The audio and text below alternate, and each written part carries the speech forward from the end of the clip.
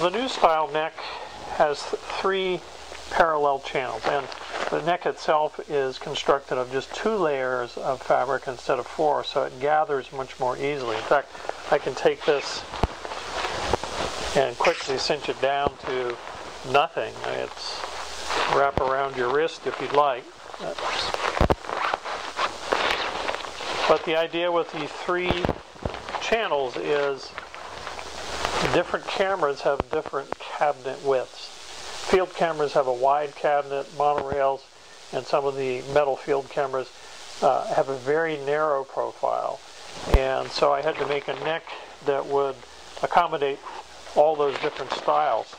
So with the 3 channels, the outermost channels are designed to grasp a wider cabinet, like a wood field camera or this camera here.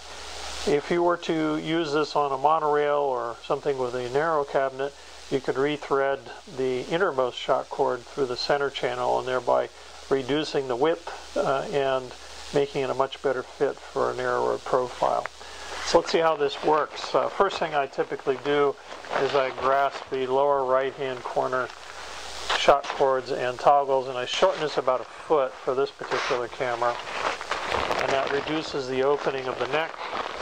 I grasp the cloth with the toggles in the upper left hand corner by my thumb, drape it over the top of the camera and guide it down the sides and underneath. And so now you can see that the cords are working in opposition to each other to hold the neck in position. It's not going to shift forward or back. And in fact, the fabric here is acting as a flange that would block light.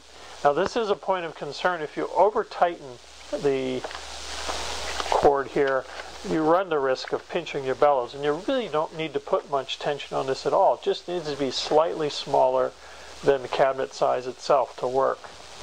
So it's on there, and we're ready to go. To take it off is just as easy.